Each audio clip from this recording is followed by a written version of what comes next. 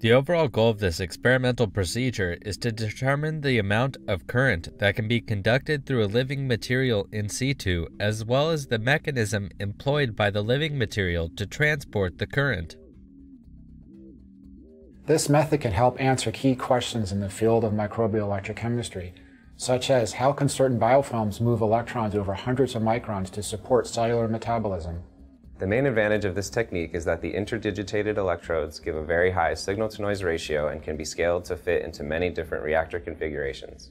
Though this method can provide insight into multi-cell length extracellular electron transport in biofilms, it can also be applied to other systems, such as electrically conductive polymer films.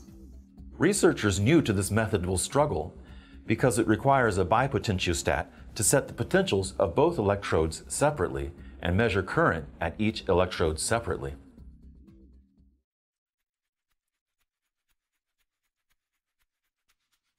To begin, obtain commercially available IDA electrodes patterned on a non-conductive substrate or synthesize them using standard lithographic methods. Prepare conductive silver epoxy according to the manufacturer's instructions with a mixing rod or pipette tip.